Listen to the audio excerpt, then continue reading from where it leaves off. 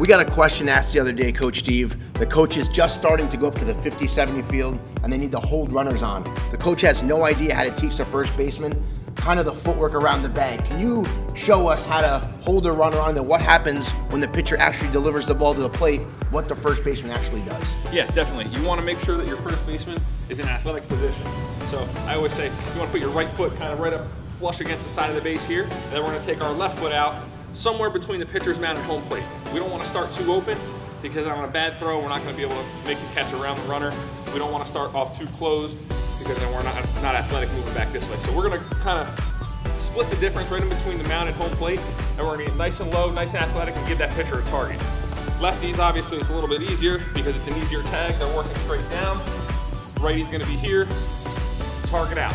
Okay? From this position, as soon as the pitcher delivers the ball to home plate, we have to get off the base quick. A lot of times first basemen, they're so concerned with how far out they get, they take a big shuffle off and the ball's already hit past them. I'm not concerned with how far out they get, I just want to make sure that they're set. So we always say one step and one shuffle. So I'm here, I take one step, one shuffle, and now I'm ready for that ball to be hit. Notice, I got inside the baseline, all right? Not coming off the base, right behind the runner, because now if I field it, I'm gonna throw it right into the back of his head. I wanna create a good angle.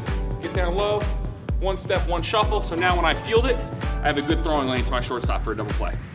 Awesome, that's perfect. I think that'll help a lot of the coaches out there that maybe never played first base. That's a great way to teach it. Awesome job.